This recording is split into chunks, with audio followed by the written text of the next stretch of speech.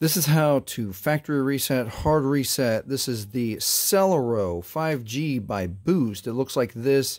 It's got the 4 windows here. It says Celero. And this has one of the more complex button hard resets that I've seen, so pay special attention.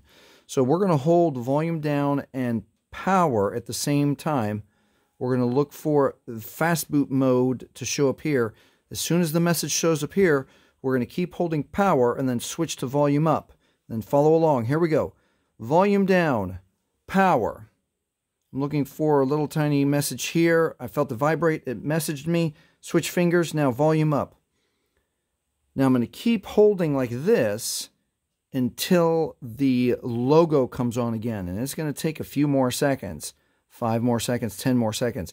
Now at this next step, I'm going to keep holding the volume, but let go with power this time. There was the vibration, and there's the logo. Now keep holding volume up. And it's okay, you might have to try this a couple of times or watch this a few times there.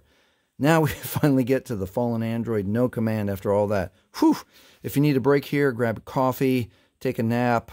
We're going to continue. All right, now we're going to hold power and then quick touch volume up. Hold power, quick touch volume up, and there's what we want. The Android recovery menu for the Celero 5G. I guess they call it Jupiter also. All right, with the volume keys now, we're going to go down to Wipe Data Factory Reset. Press OK with power. It wants us to confirm. Scroll down one time for yes. Wipe all user data. This cannot be undone.